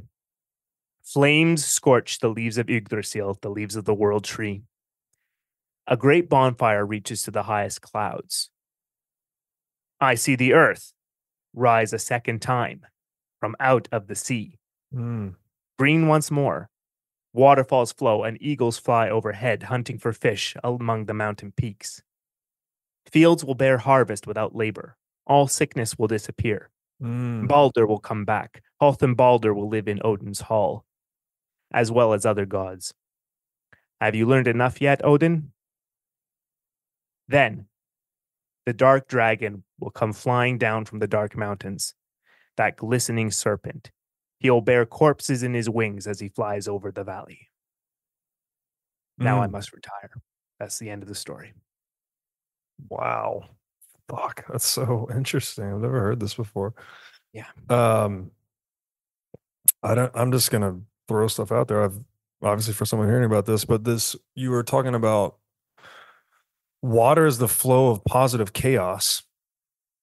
Another way of saying positive chaos is potentiality, right? Or potential. It's not we often refer to chaos as like, oh, it's the unknown, it's chaos. It's like when you fall into chaos, it's bad, but it's not. There's not a pure negative moral charge to it, right? It's also the place where all discovery comes from, all novelty, all innovation, all new ideas. Literally, it's in the dark, it's in the unknown, and someone, the savior, brings it to light. So this idea of a flow of potential, which I think you said between the three wells, I forgot what the the specifics of it are not exactly important, but yeah, it's between the worlds. So a number of, like, again, manifestations of this principle come to mind, like the circulatory system in the body, right? We need the constant movement to, just to clear waste out of the cells and to bring new nutrients and oxygen to the cells and take away the old stuff, right? And into the gut to excrete. It's this constant idea of facilitating the economy of your biology, right? It needs to be, your cells need to be constantly taking out the trash and bringing in the groceries, like it's that kind of idea. And this circulation of potential is what does that we call blood. In an economic lens, this is money, right? Money is liquidity. Money is economic potentiality, right? Money can literally be anything the market can create. And then you were talking about Odin putting his eye into the water, I think, or the well to see what's going on. Well, again, this is where I talk about money a lot on the show being an instrument of perception, right? It's the price is one of the primary instruments for commanding attention in the world. So if you can see, when you see the world through the eye of money, you see there's a lot of data compression taking place. So if you're Odin and you want to be the king and know what's going on in the kingdom, then it's probably really important that you look at your kingdom through the lens of its circulating lifeblood, which again could be money in a metaphorical sense, or could be the actual lifeblood, the cultural interactions of people, memes, whatever the thing may be. And then you, at the very end, you were talking about Ragnarok. I'm reminded of Peterson's point that every culture is built on the dead body of the old king. Right. And we could consider this as like the principle that united the kingdom, right? There was some principle that worked. And then the son, the son of the king, hopefully, if he's useful, he goes out and discovers something new.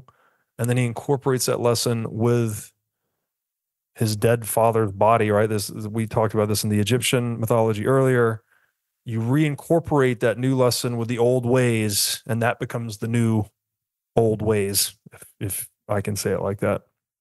And so constantly revivifying and updating the principle that unites the kingdom, which is what the king represents. And king, and this word, king, kingdom, kinship, right? It's all about this interconnection and integrity of people, basically. So, yeah, I've never heard that before. It's really interesting. But those are the things that came to mind as you were saying that. Definitely. And so, I mean, I think the excerpt that I said at the end is actually more like the way of tying this back into the serpent is always still there at the end. But Yeah. the parts from before, it's all elements that we've seen other places and that show that there is some understanding of what this stuff means, right? Yeah. What it means. And uh not to get into the figures way too specifically, but there's a different savior figure in the Norse mythology that named Balder, and he's the aspect of all that is good and shining in the world, but he dies, and he dies unfairly, but he comes back at the end, after his father dies, and there's just an optimism, and there's an idea that an understanding that yes, we're all going to die, but at the end, the next generation, the best of the next generation, the hope is that lives on. Yeah. And well, That's the meaning of the suffering, right? the meaning of the suffering. The legacy is the Definitely, meaning let's of say the that. suffering. Over the past 9 years, I've been going through a pretty serious struggle with my personal health. It started with a sharp pain and stiffness in my hip after a lifting injury, which I later learned was related to some pretty extensive inflammation in my gut. Then I developed an autoimmune issue, and soon I was having joint pain all over, skin irritations, and all kinds of digestive issues. I visited many doctors trying to figure out what was wrong, but none of them were able to help me fix any of my issues. I eventually started to see an energy healer with whom I had some limited success, but it wasn't until I started working with the biohacker Anthony DiClemente last year that I was finally able to start making real progress on my healing journey. Anthony spent a lot of time with me learning about my specific situation and worked with me to adapt a custom health plan to address my needs. Anthony has served as a personal biohacker for celebrities, billionaires, and professional athletes all over the world. Besides helping people like me overcome health issues, Anthony and his world-class medical team also help guys that just want to optimize their cognitive performance, guys that want to pack on some muscle, and guys that just want to get shredded. Anthony keeps a tight book of business and is selective about the clients he brings on. To apply for Anthony's biohacking services, text Breedlove to 847-943-7221. Again, to apply for Anthony's biohacking services, just text Breedlove to 847-943-7221.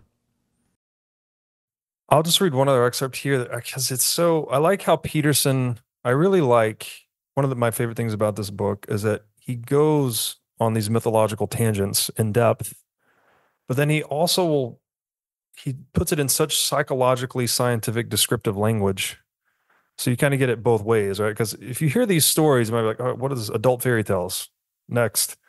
But then it's like, then you hear the other side of it, like the very engrossing scientific, highly nuanced description of it. And you're like, oh, wait, maybe there's more to this than maybe I wrote this off as a fool and there might be some element of the savior in these stories. One of the excerpts I like about from Peterson on this topic, he says, I'm on my page 282, which is your whatever. I give up at this point. Those who bear the initial burden for the forward movement of history are capable of transforming personal idiosyncrasy and revelation into collective reality without breaking down under the weight of isolation and fear. Such creativity is feared and hated and desired and worshipped by every human individual and by every human society in general. Creative individuals destroy old values and threaten with chaos, but they also bear light and the promise of better things. It is in this manner that the sacrifice of the revolutionary savior redeems and rekindles the cosmos. A revolutionary hero is the individual who decides voluntarily, courageously to face some aspect of the unknown and threatening. He may also be the only person who is presently capable of perceiving that social adaptation is incompletely or improperly structured in a particular way. Only he understands that there still remain unconquered evil spirits, dangerous unknowns, and threatening possibilities. In taking creative action, he re-encounters chaos, generates new myth-predicated behavioral strategies, and extends the boundaries or transforms the paradigmatic structure of cultural competence. So it's just another way, more descriptive way, perhaps, of describing the value of all these stories. No, that's a wonderful quote, and I mean, I really agree with your point about that. The value of maps of meaning and what Dr. Peterson has done is explaining these stuff, and he uses these examples to illustrate the points that he has made some serious insights with, right? And of course, in many sections, he draws from a lot of psychology literature, mythology literature. He is definitely building on previous scholarship, of course, no question. But the uniqueness is the point of tying this all together in a way that explains this in a new way. I'd never heard it before. And yeah, the example, I think this entire chapter is giving an example of the hardest path, the the hardest path that has the most reward. Because I think it is essential here to understand that it's not everyone's path to be the savior. It's not everyone's calling. But the rewards of that are immense, not just for you, but for society, for culture. Yes. And so maybe this is the one to put at the top of the hierarchy. I think that's another point here, is that maybe this story is the one to put above all other stories. The basic hero myth, as we've looked into before, where go kill the dragon of chaos and all that.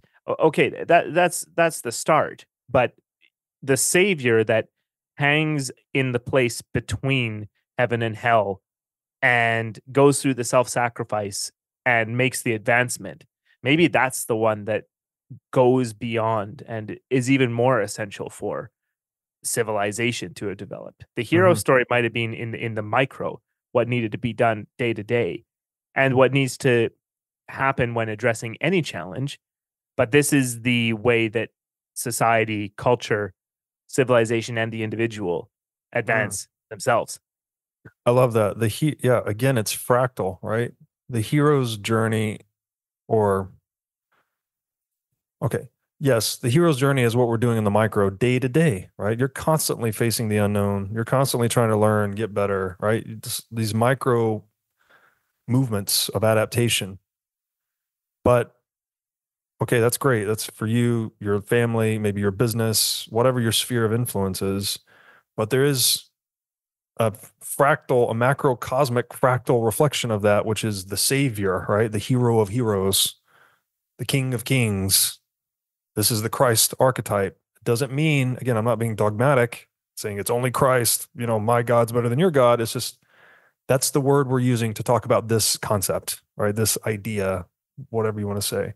And it's not, by the way, you mentioned the blasphemy territory earlier. I'm also sensitive to that. I'm not trying to detract from any supernatural theological significance Christ may have. I don't actually know enough about that to comment on it. I'm just really interpreting this through what I've learned through Peterson's work, a lot of which, I mean, at some point it just blurs into the theological, right? It's like, if this pattern of action is the one that has most successfully defined the human race across time, well, what does Peterson say about a spirit? A spirit is a pattern that propagates agnostic to its substrate.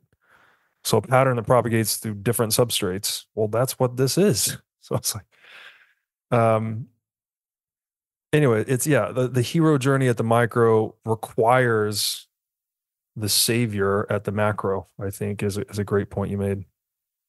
Yeah, thanks. And no, I mean, and I agree with you about the dogmatic and the theologic part, because I mean, I think I've said this before, is that this book and Dr. Peterson's other work helped me get past the dogmatic and see the patterns. Yes.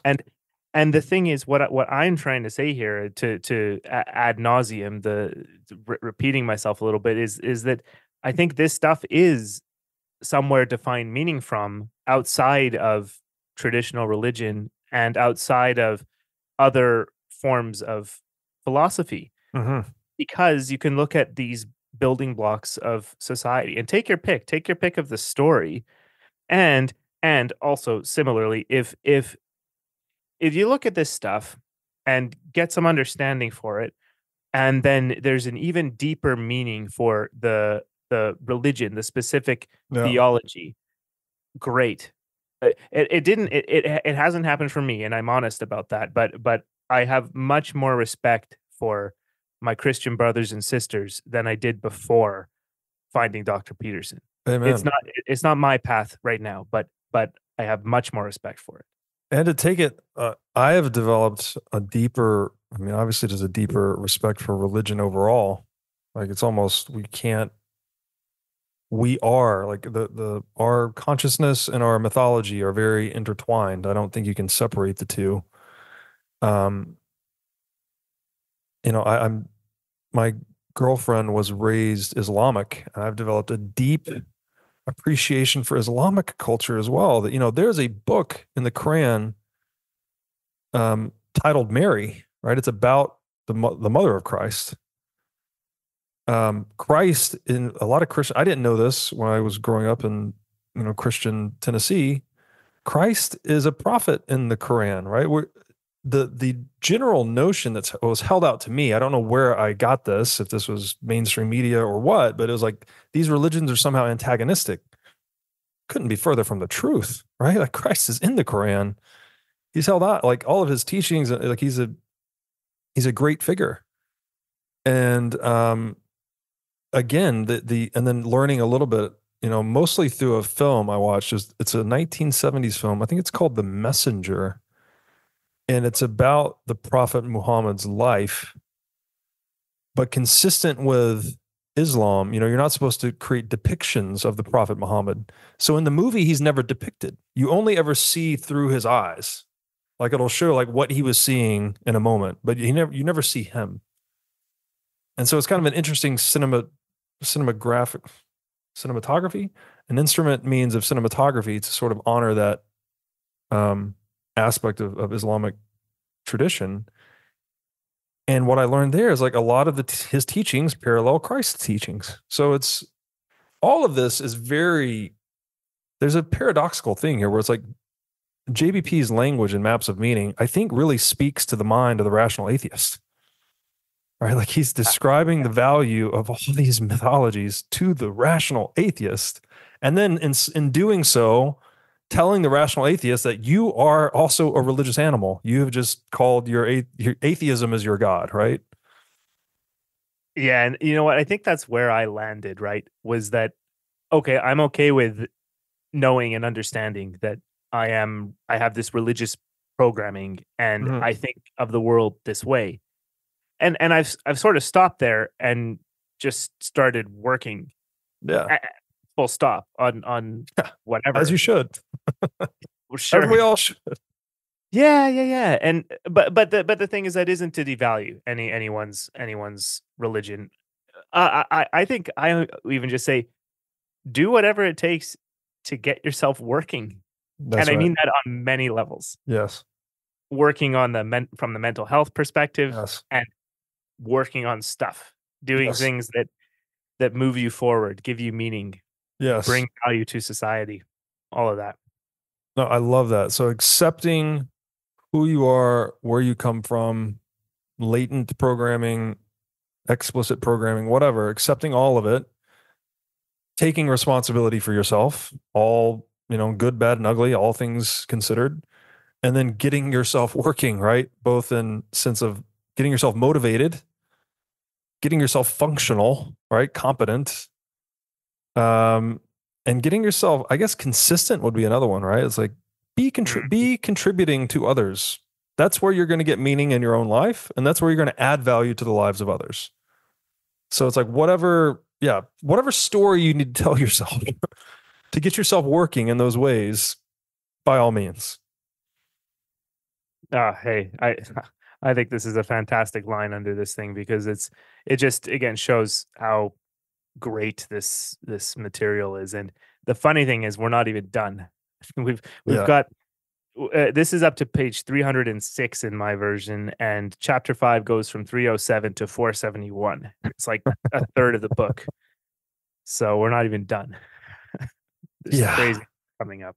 But I think this chapter has been a lot of fun. So I don't have anything. The very last paragraph of the chapter might be fun to read because it sort of emphasizes this this point of losing paradise. But it's sort of a pessimistic end, and I think we're on this optimistic tear. So I don't know what you think about that.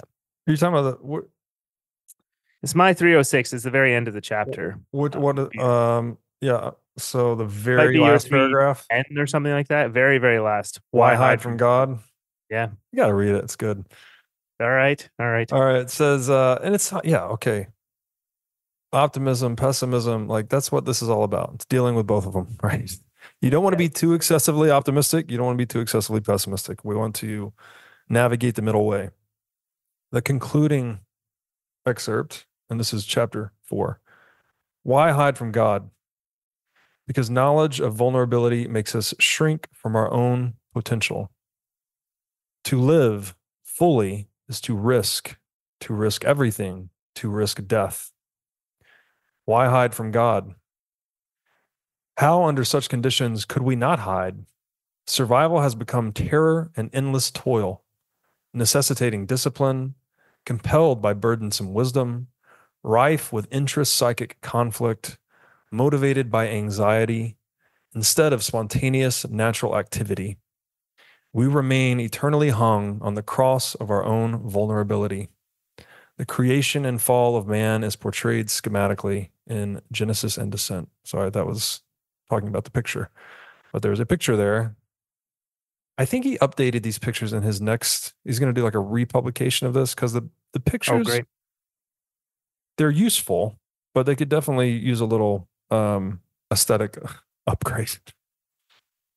No, you're right, but I really enjoy the pictures, and I mean at least if you understand what he's getting at, they kind of build on each other, kind of thing. Yes. But this last paragraph, I mean, there's so much here, right? It's humility, understanding our own vulnerability.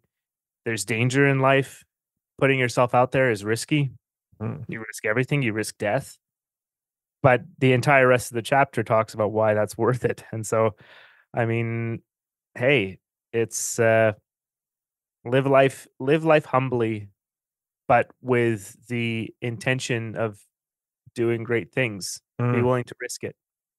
I think that's what that's saying. I love it. I don't know where this comes from. This might be Musashi. The way of the warrior is the resolute acceptance of death. Like if you do things in the context of, well, you only live once, and what did Marcus Aurelius say? That no man lives any other life which he now loses, or loses any other life which he now lives. It's like you're in it right now, buddy. Get to work. Get to work. Perfect. Beautiful. I don't have anything else. I think that was awesome. Draws a perfect line under it. And we'll stop at chapter 4 for today. I think so. Okay. Luke, man, this is so damn fun. I agree. I'm having a blast. Looking forward to the next one. Yeah, likewise. I hope people are getting some value out of this. And then I, by all means, encourage you to engage with the text. We're barely touching it, by the way. We read like what, 5 excerpts in 3 hours, and we're talking about 5 paragraphs for 3 hours a shot. I mean, this is a 600-page book. It's pretty good, right? There's a lot here. And if you don't mind my saying, if anyone wants to know a little bit more about this this Norse mythology stuff, all the way back in 2018, I talked about that one poem that I ended with for 8 hours. And there's more content on that. I don't get anything out of this show anymore. I stopped doing it 3 years ago, but it's called the Northern Myths Podcast, and you can find it if you find me on the social media and all that. It's only on YouTube now, so if you're curious. You said you were going to end with an outside quote. Yeah. Well, it was the one we let's hit it again. Let's hit it again. Repetition is the father of learning. Cattle die, kinsmen die, all men are mortal, but I know one thing that never dies, the glory of the great dead. Havamal 77. Beautiful place to end it. Thank you, Luke. Thanks, Rob.